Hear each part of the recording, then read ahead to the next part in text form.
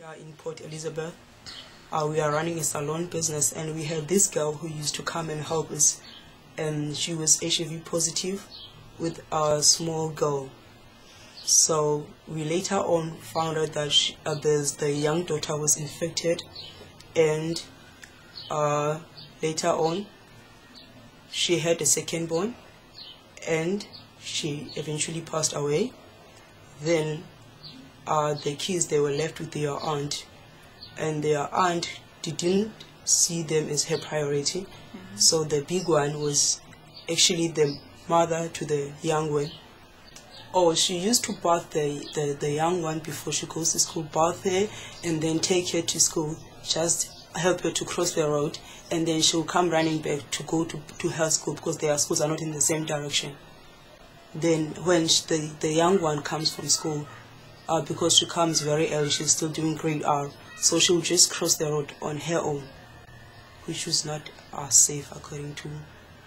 And we came in when we realized that she was supposed to take the ARVs, and then the aunt didn't really take care of the ARVs, and we noticed that she was not very well. And then we asked if she's taking her medication, and she told us no. And we asked the aunt. The aunt said she is taking care of her, and then we took the medical report, and then we took her to the clinic, and then we really found out that she's not taking the medication. It's been months. Then we reported the case. After that, the kids, they were taken to our care. Now they are with us. We are taking care of them, both the 11-year-old and the 4-year-old. They are going to school, taking the big one who is infected is taking her medication correctly now. The big one, she used to clean the house after school, cook if there's no food for the whole household, and then now she's not doing any cooking, no washing.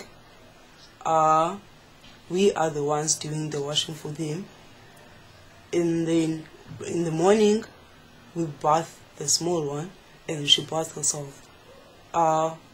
Everything now is in our care.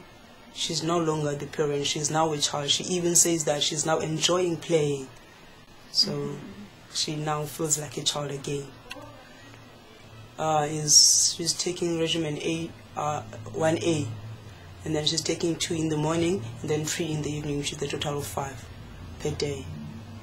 She'll have to take them for the rest of her life, and we have to take good care of her diet. She has to eat veg mostly. The veg must be in her food every day.